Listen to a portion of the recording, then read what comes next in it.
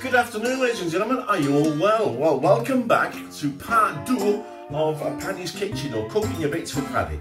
So it's very, very straightforward. So what we're going to do today, ladies and gentlemen, yesterday I purchased a load. When I say a load, I mean a big box full of Jaffa cakes. So today I thought I'm going to invent something. After a conversation last night with my the one that should be listened to and her that should be listened to part 2, we came up with this particular recipe, and it's going to be basically Jaffa Gâteaux Frits. Jaffa Gâteaux Frits, basically deep fried Jaffa cakes. So it's a very, very easy recipe, shall we say. So what we're going to do, first and foremost, a little bit of flour. We're going to sieve that scientifically into a bowl. Let me just give you a close-up of this. Come on. Right. To add a little bit of a bubble and squeak, shall we say, what I want next is a little bit of bicarbonate. What's happening? Bicarbonate, does it go both ways? Bicarbonate of soda. That's going to be put into the bowl. Now, we then need 1 egg. So, this is an egg. I'm going to be very chefy now, ladies and gentlemen. I spent years at culinary school for this. Right over down. Look at that. Straight in. So, now for my liquid of said batter, I'm using nothing but the best champagne. A little bit in. Let's get some froth up. And then what we're going to do, we're going to mix it all together. We want the consistency of thick pouring cream. That's what we need. So as you can see, I'm pouring away. You might just want a little bit more champagne. Just like that. Oh. Anyway, so we need this sort of consistency. Oh, gorgeous! Look at that. Look at Paddy. Look at that cream. I'm going to call that Paddy's cream. Perfect. So, without further ado, the frozen Jaffa cake. They've been in the freezer for half an hour or so.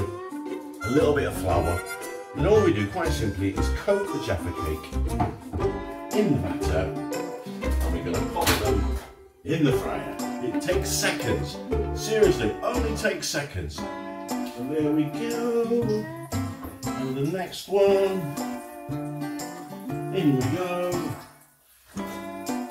So we're going to have the beautiful orange with the melted chocolate, with some beautiful sweet champagne batter. So when we've finished with that, all we need now is our little display plate. So, we need to turn them every now and again, give them a quick turn over. Oh, looking good folks. Yeah, almost done. As I said, they don't take long. What we're going to do, we're going to dress them with a little bit of icing sugar, some ice cream, and then some freshly picked, this morning, for half an hour ago, some beautifully El Paso McGuire blackberries, and top it off with a garnish of mint. Keep it healthy, keep it fresh. What more do you want? So, let's get our little Frits out now. There we go. Remember what they call Jaffa Gâteaux Frits. Jaffa Gâteaux Frits. So, I'm just going to let them drain off for a second. Oh yes, now we're talking. So, let's pop them on there. So before we go too much further, let me show you what they look like at this moment in time. So now, we're going to garnish them with some blackberries. Oh, perfect. And then we're going to get very chefy on everybody now. Oh, here we are. We're going to have a little bit of ice and sugar on there. Little spoon, because it's in lumps for some reason. Let's do it round. Give it a tap. Tap, tap, tap, tap. Don't need that anymore. And we're finally going to garnish with a fresh bit of mint. Are you ready for this now? There we go. Jaffa Gâteaux Frits. What more do you want?